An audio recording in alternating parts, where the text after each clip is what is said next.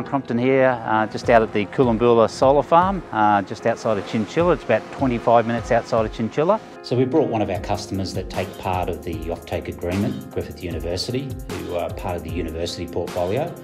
And it's just a great example of the future where CS Energy is heading with renewable energy.